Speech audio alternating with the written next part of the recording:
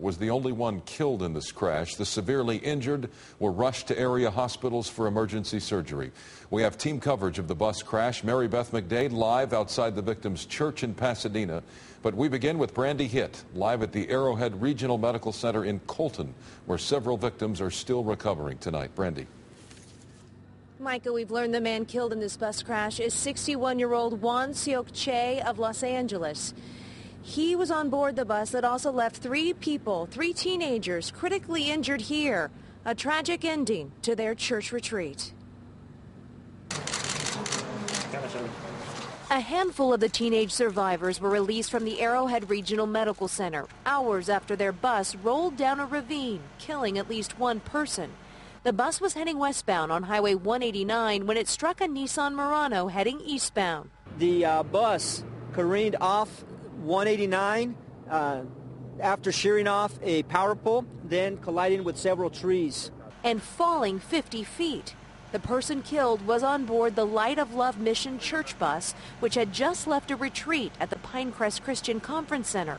Everyone else involved, most of them teenagers, were also hurt, some critically. A little over an hour, everybody who needed medical attention had the medical attention. They have been triaged and shipped off to the hospital. We've been told that, the kids weren't injured so badly, but I mean, come on. Family of 17-year-old Caleb Kim rushed to the hospital to check on his condition. They've tried to calm our fears a bit, but I mean, until we actually see Caleb and, talk to him and make sure that he's okay, I'm not going to take anything for granted at this point.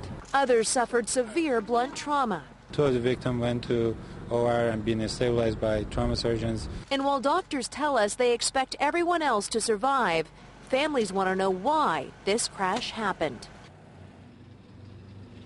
The CHP says weather was not a factor in this crash, but also that it's not known which driver was at fault as well. We do know that there were no seatbelts on board the bus, and also 10 other people are being treated at Loma Linda Hospital.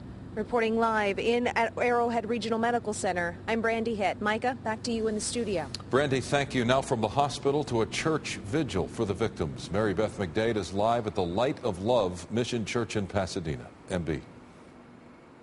Well, Mike, at least 10 people were seriously injured in this crash. And so hundreds of church members, they gathered here at their church tonight for an impromptu prayer service to pray for miracles.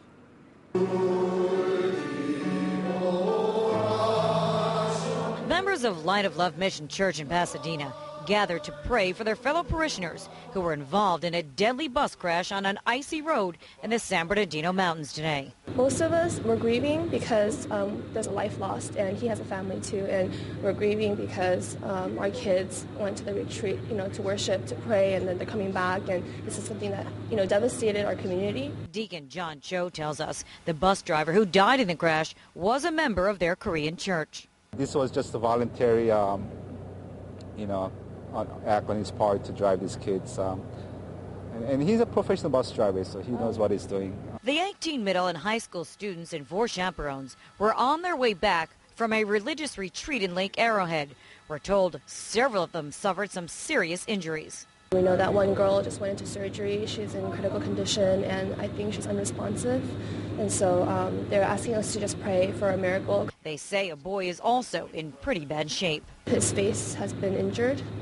It's kind of serious, and so they asked us to pray about that. Well, the students continue to be cared for at Inland Empire hospitals. People back here in Pasadena say they're relying on a higher power to help them heal. All of us know there's nothing to worry about. Like, God is in control. He makes all things work for the good of those who love him, and we love him, so our church is going to be okay. Deacon Joe says that some parents did express some concern about these students trekking to the retreat in such bad weather. However, all of them had to sign permission slips before the students could go. For now, reporting live in Pasadena, Mary Beth McDade. Michael, send it back to you in Hollywood. Mary Beth, thank you, and stay with KTLA and KTLA.com for continuing coverage of this deadly